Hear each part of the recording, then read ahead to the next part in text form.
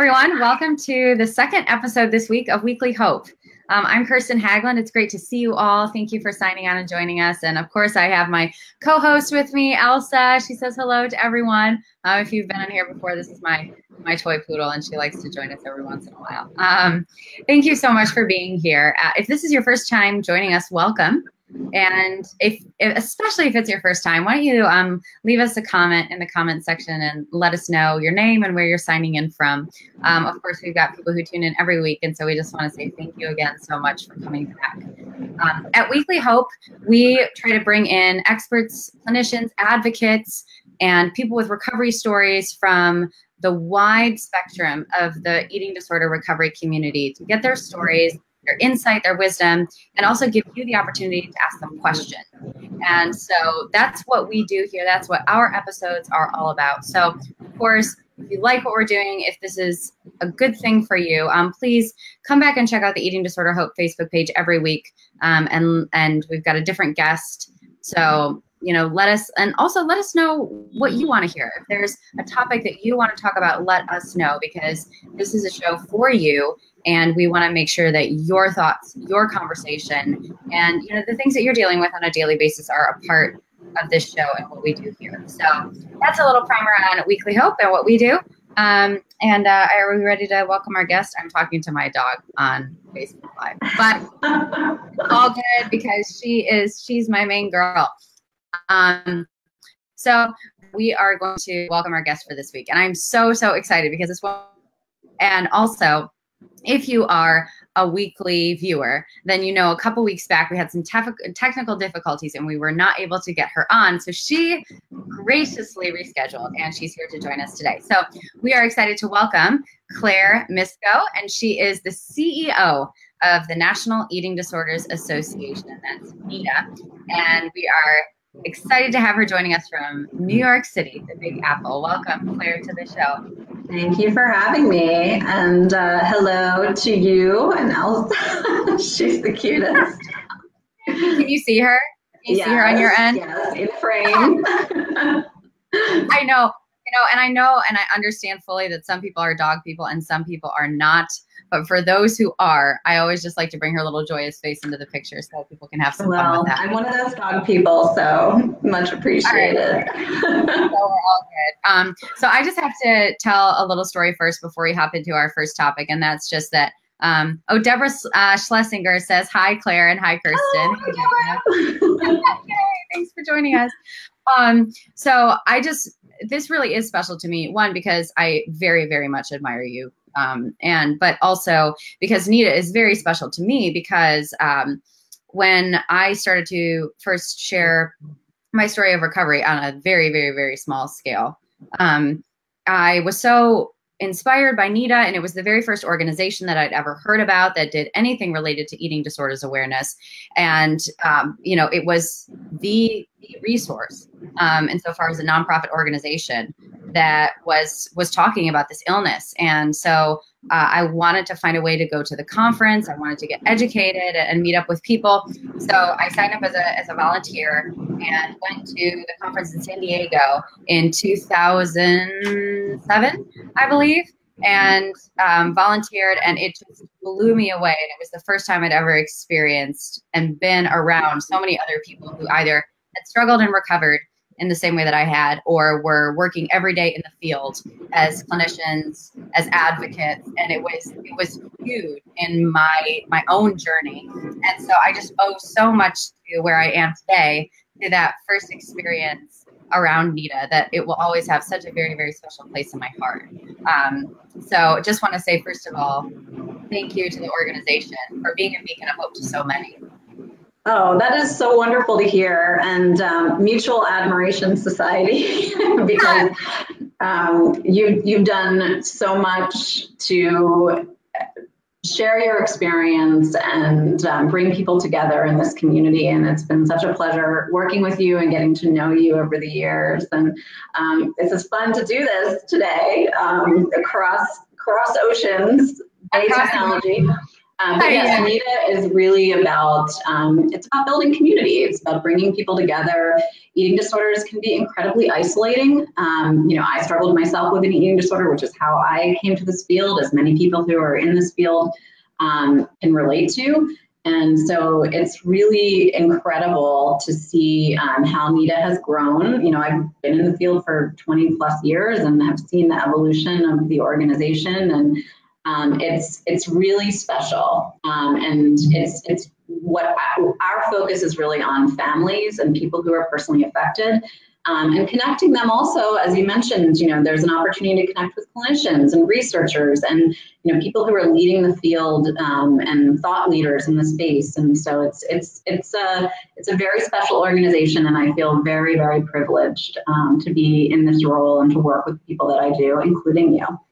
Yeah, well, thank you so much. And you've done an incredible job so far. And we'll dive into Nita's work in a moment, because there's some really cool projects that you guys are working on at the moment. But before we do, there's some current news that has really rocked the recovery community from eating disorders to addiction. And just wanted to mention it. Oh, Sarah Rutherford says hello. Hey, great to see you back, Sarah. And Terry, of course, Terry has been watching the last couple of weeks, and he's a male who struggled with anorexia for many years, and he's back with us today. So, hey, Terry, thank you. Hello. So it was a huge news headline, I think yesterday or the night before, that Demi Lovato, the obviously extremely famous and well-known pop singer, who has been a really vocal advocate about recovery and her own journey and struggle in many ways, was hospitalized for a drug overdose. And of course, there are a lot of details, a ton of details that we do not know. And a lot of people are quick to jump on the bandwagon to say X, Y, or Z. But I think it's just really, really important to recognize two things. One, that there are thousands, if not millions of people across the world that relapse every day or overdose every day, who are not featured in the news, whose stories deserve to be honored as well.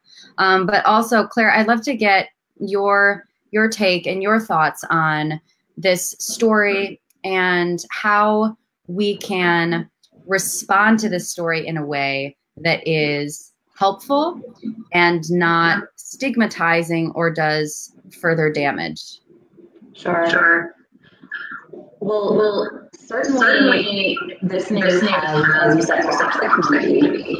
There's been a huge reaction from the Nita community about this, and we've seen an outpouring of support for Demi. And as you mentioned, she's been so vocal and so authentic and honest about everything that she's been through along the way. And, this is oftentimes part of the path. And, eating disorders are, there's a huge connection with other issues, including substance use. And we know that relapse is real. So it's important that we use this moment, certainly to express support. What I've been very encouraged to see from the NIDA community is a sense of coming together around this. And we've seen people, responding to our posts on social media, encouraging others and, tagging others and saying, it's a very important moment for us to be able to talk about the reality of recovery and, also to stress the importance of reaching out and the importance of a support system. So I think that this is a moment where we can certainly talk about what recovery looks like and the fact that it's not a straight line, that there's often a long journey, but that with a support system and with a sense of community, and with that, again, going back to what I was saying before about what people relate to, I think, about Demi's journey is that she's been so honest and open and authentic about what's been going on. So whatever we can do to use this moment as an opportunity to open conversation and to connect with each other, that's what I think can be really positive about this. And of course, we're all of us at NEDA are sending our thoughts and best wishes to Demi and her family. That's the other thing too, that family and friends are such an important piece of this, and it's a tough road, but recovery is possible. And I want everyone watching this and watching this now live and in the future to really hold on to that sense of hope. And moments like this can lead us to question that, but when we come together, that's what's really important, and support each other in that journey. Whether they're a setback doesn't mean that recovery isn't possible. So I would say that's really what's been coming through to me in terms of the reactions from our community and the way I feel about it personally. I mean, I've relapsed in my recovery, and it's a tough thing to go through. But as you get further along in the process, you learn how to reach out in those moments, and I think that's something that we really all need to be talking about. How do we handle that and the reality? And then again, the co-occurring piece is a really important point of discussion here. That it's very rare to just struggle with an eating disorder and that's it. There often are other issues going on, and we all need to be talking about that as a community and supporting each other. Yeah, absolutely. Thank you for those words. Super important. And yeah, one thing I agree, I've seen a lot of really wonderful support from people rather than condemnation. And I think that's probably everyone's worst fear. I mean, it was for me, as I'm sure it was for you, that if you relapse, if you backslide, if you, mess up or whatever, that all of your support team are going to leave you. You're a failure. We knew you weren't going to be able to do it. But I think for people that are currently struggling, to see the amount of support that has been shown, it shows them, okay, no, I can do this, and people aren't going to leave me, and there is hope. So yeah, thank you. Yeah, and there's so much, perfectionism and, a feeling that you're not doing it right and you're not doing it well enough, that you aren't good enough. Those are all the noise, the voices of the eating disorder. So, it's important that we resist that and again, resist it together, which is what has been so encouraging to me in the reaction to this news, which is tough. It's tough for our community, but it's also an opportunity for us to come together. Yeah, absolutely. And speaking of community, that's a perfect segue. Oh, just want to say, Deborah says, thank you for your advocacy, and thank you for yours as well. And Lauren, hey, Lauren, she says, so happy you're doing this, loving every second. So thank you. Thanks, guys. Speaking of community, this is so cool. You guys at NEDA have teamed up with the Body Project, and that's something you're really passionate about right now. So tell us about this incredible program and, of course, how people can find out more about how to get involved. Sure. Well, as you mentioned, we have recently taken on the Body Project as the primary in the U.S. The primary partner. The Body Project is a body confidence program. It's backed by 20 years of research, and we are really excited to be rolling this program out.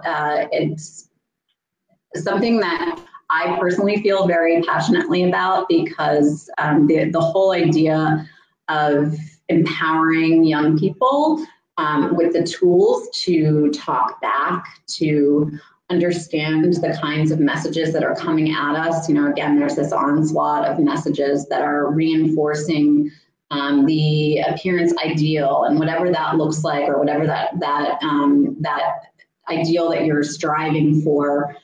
To be able to actively resist that. And so if you are interested in this program, you can visit nationaleatingdisorders.org to find out more information. We have trained over 300 facilitators in this program so far, and it's a train the trainer model. And we're also going to be rolling out a version of this program that is a shorter version of the program that's accessible more broadly. So I encourage all of you who are interested in this and interested in how we change the culture. We have to change the cultural messages around body image. We have to move towards a more inclusive picture. So again, eating disorders are very complex issues, very complex illnesses. It's not just the media causes eating disorders, but we know that there's an influence there. And there's also a real role of, in the recovery space, we have to change the culture to make it more open for people to feel good about themselves and feel good about their bodies in recovery. So this is relevant for all of us who care about these issues and who have been affected by eating disorders and disordered eating.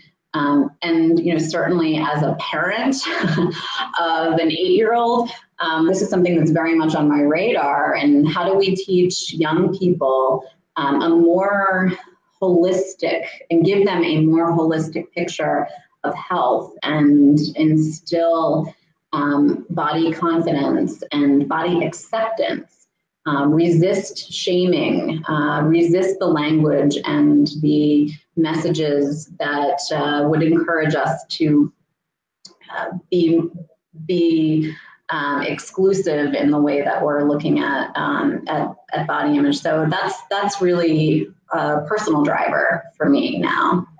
What do you say to the critics? Because I know what I would say, but I'm not in your role. What do you say to the people? Because I get this question a lot from people outside of the recovery world, and that's that, well, don't projects like this or ones that don't talk about acceptance, body acceptance, all of that. Well, we don't want our kids to be fat, or we have an obesity crisis. Or that whole that the two can't coexist. Right. What do you say to those critics? Because we hear them a lot. Right.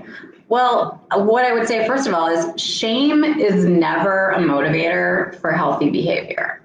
Amen. We know that. The research says that. It's very, very clear. All kids deserve and all young people deserve to learn about health and what makes your body feel good, what foods and exercise is, building strength and is, fun, and framing food and weight and body image and exercise in a way that is not linked to a number on a scale or is not based on this type of body is good and this type of food is bad. All of the moralizing around food and weight is really damaging for all of us. Yeah. So that is my number one response. We need, as a culture, to talk about health, and health is such a loaded term these days and fraught. And we've got to unpack that. We've got to unpack what we mean when we're talking about health, because BMI and the number on a scale are not measures of health, and we need to really understand that. And I think particularly in the eating disorders field, and for those of us who care about these issues, we know that there are people of all sizes who struggle with eating disorders. And in order to recover, we have to push for body diversity in media. We have to push for an acceptance of the fact that there is a diversity of body types that exists naturally in the world. So that's very important to me personally. I happen to, live in a body that's, a smaller size. But in my own recovery, I will say that being exposed to messages around fat activism and health at every size was very powerful to me in my own recovery. And I think that that's true for a lot of people. And we have to really think about that as we talk about the importance of body acceptance. Yeah, it's so good. Talk a little bit about how the Body Project has been received so far and what signs of success that you've seen already with your trainings, because you guys train the people who will then give the course, right, to the students. And you said it's backed by 20 years of research. I mean, that's awesome. So tell us a little bit about that. Yeah, this is a really exciting program. And again, it has a very solid research basis. And we've been training trainers and facilitators across the country to deliver this program. And we've seen a wonderful reaction from both the high schools and the community-based organizations that we've partnered with thus far. We've also trained a number of our NEDA network organizations. We have a network of state and regional organizations all across the country who do outreach and work on the ground, and a really important part of the NEDA community.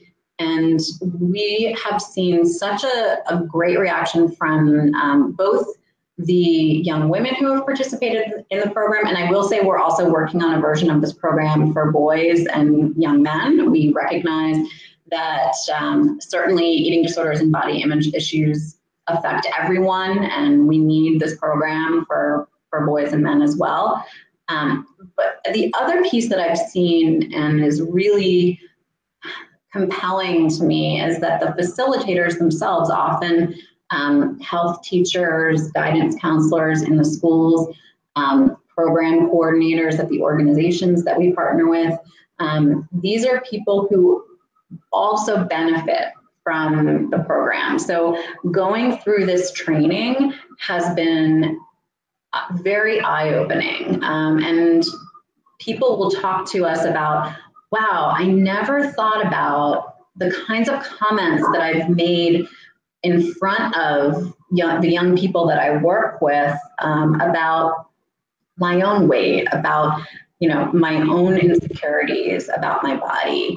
Comments that are so much a part of our culture and so accepted that it's an opportunity for people to really examine that and say, wait a minute, this is having a negative impact on me, and it's having a negative impact on the young people that I have an influence over. And that is so, talk about paying it forward and talk about the power of that kind of awareness. And, again, it's pushing back against that cultural message and the idea that this is just, unfortunately accepted. It's so common, this kind of talk, like, oh, I shouldn't have this dessert, or oh, I shouldn't, or this is bad, or sinful, or sinfully delicious. All of these kinds of messages that are around us all the time, but are actually quite toxic and contributing to a culture that, promotes disordered eating thinking and disordered eating behaviors.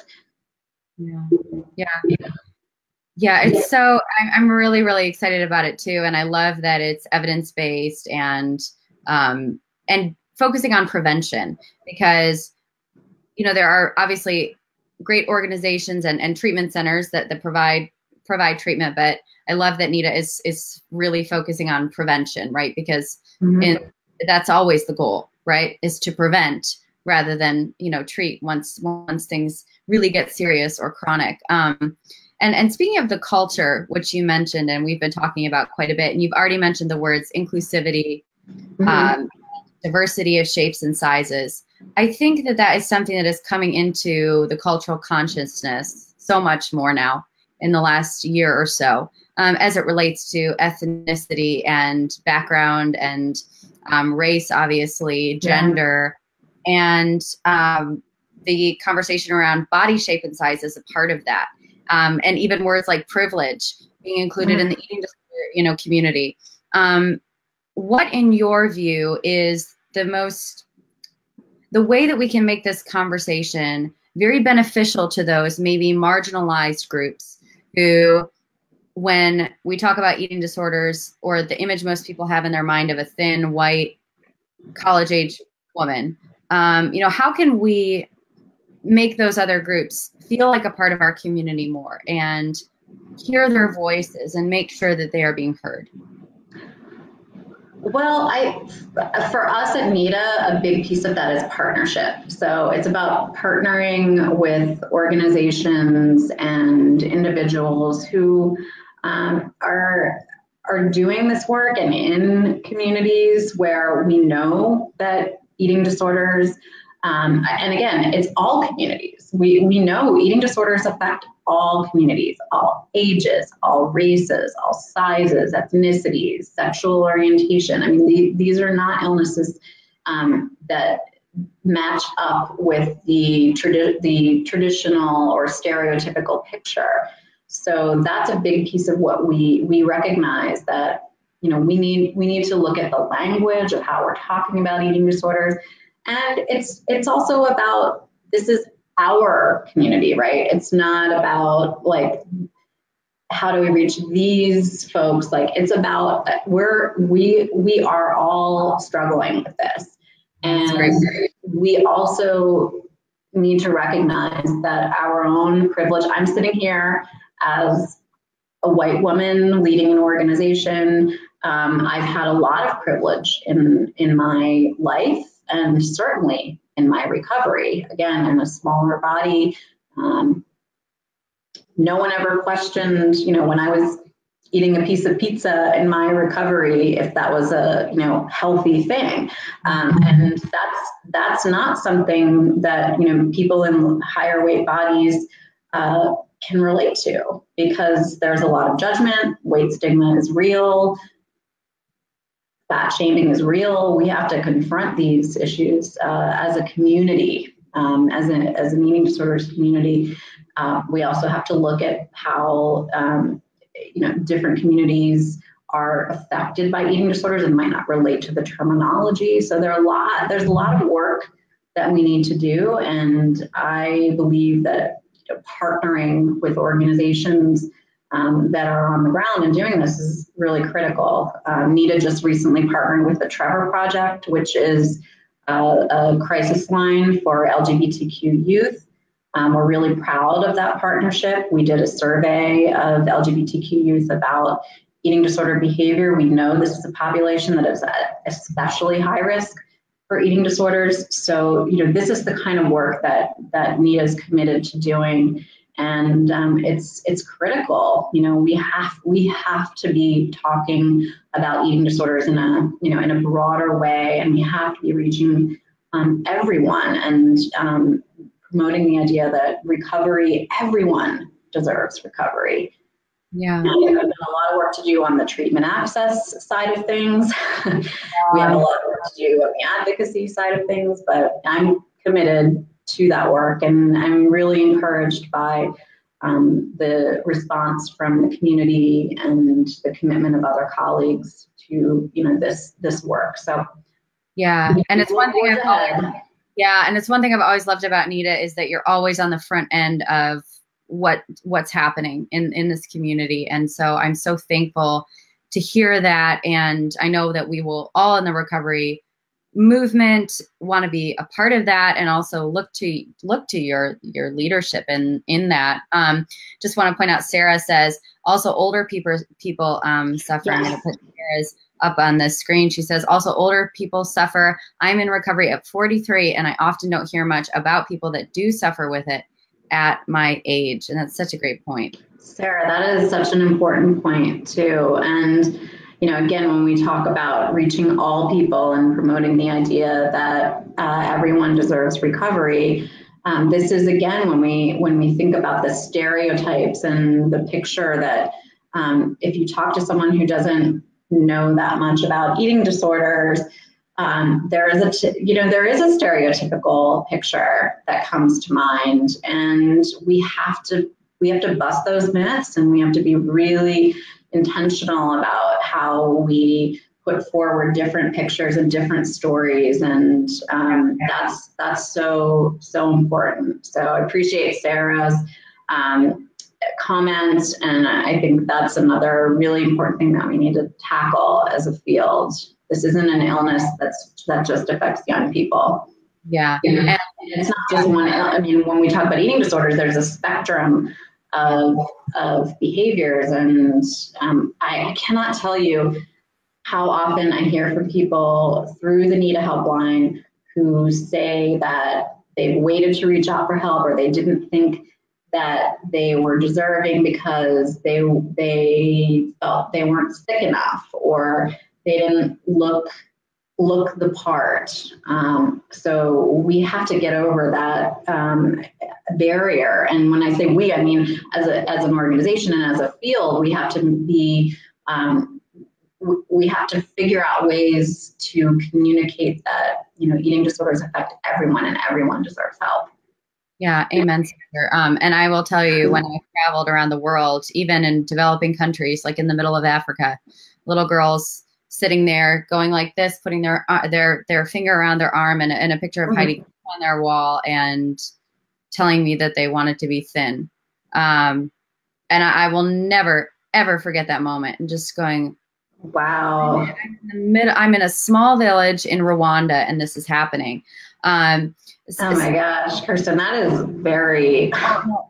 Trust me, it's disturbing. And while of course the older generation of women would look at someone like you or me or anyone who's in the West and is not living in a larger body, they would look at and say, "What's wrong with you? You need to eat something." Like they'll be like we are strong like trees, and they're so proud of, their bodies. But the younger generation is growing up in a completely different culture, and they're all affected by that. But at the same time, as you mentioned so rightly, it's not just the media influence, it's the way that people deal with stress or control or a myriad of other socio-biological genetic factors that combined and for some people manifest in eating disorders. But it happens all over the world. Even and the same with the UN, I had some Muslim work religious observance, and they came up afterward and talked to me, and you could tell that they were crying, and they were very emotional and saying, "Can you please come and speak in the Middle East about this? Because all of my friends struggle with bulimia, and this is such a huge problem."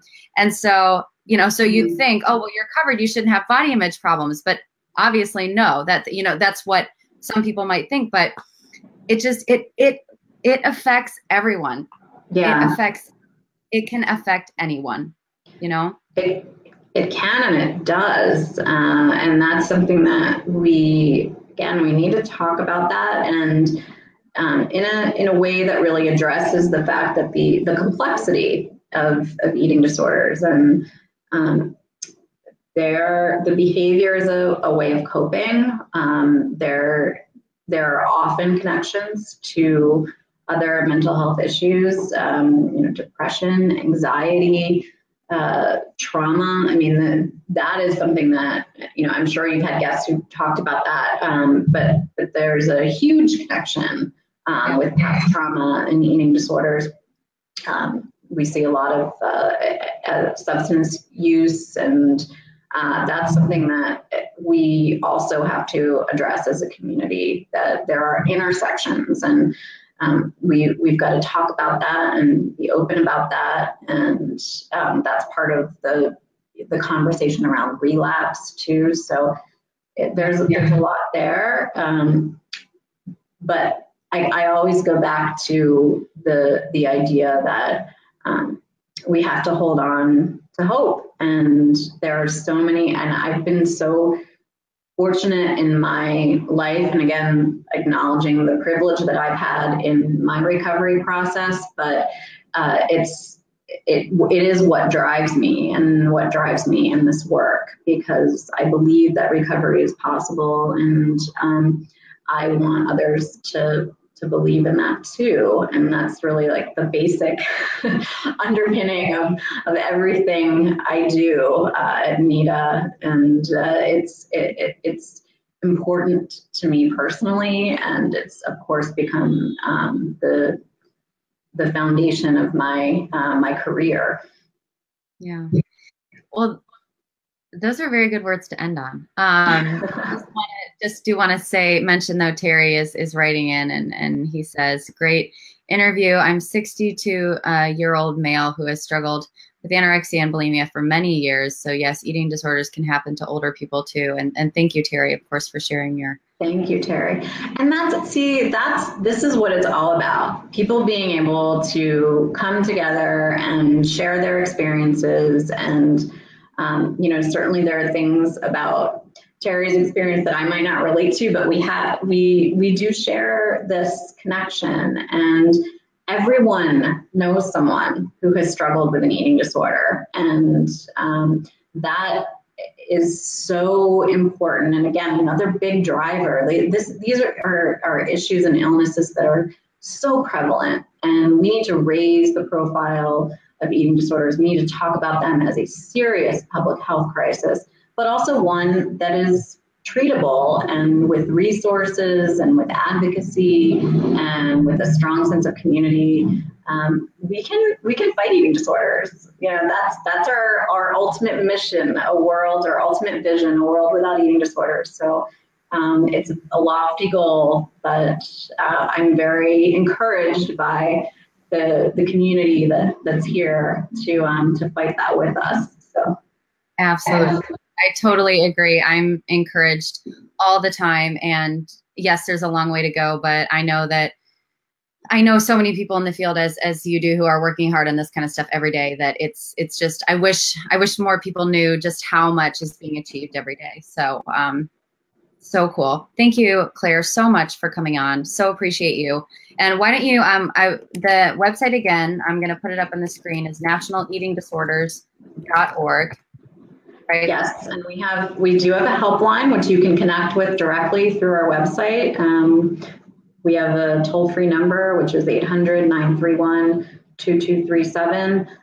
We also have a connection through Facebook. So for those of you who are on Facebook, who go to our Facebook page, we can actually interact directly. Our helpline volunteers are available through Facebook Messenger. So there are lots of ways to connect with us, and we encourage everyone to reach out if you need resources, if you need support. We are here. Amazing. Can you give us the helpline number one more time? I'm going to put it up here on the screen. It's 800. Sure. It's 800-931-2237. All right, so for those of you who are watching, perfect, we got the number up on the screen, 800-931-2237. And that is an incredible resource if you just need someone to talk to. And I assume that's all confidential and yes, everything. Yeah, absolutely. We can offer support, information, resources, connection to treatment options in your area. Amazing. So please do reach out and pass it along if you know someone who is in need of support and resources. Awesome. So cool. Claire, you rock. Thank you. Thank you. You rock. It's so great to see you and talk to you. And I'm thrilled to have had this opportunity to connect with the community. And thank you for all your great work. You too. Thank you for being a champion for this. I know you go into some crazy meetings and crazy places to make things happen. So yeah, all of us. So we are gonna say goodbye to Claire. Hi everyone. Thanks for joining. so much, Claire. And then I'm just gonna say goodbye to everyone. Thank you so much. Sarah again says, I wish we had some of this stuff in Australia. I do too, Sarah. Although obviously, thankfully, the internet is all over the world. So go to the National Eating Disorders Association website, and you can find out some more great resources there. We do have international resources we can connect to wherever you are in the world. We know of other organizations that do this kind of work. So please do reach out.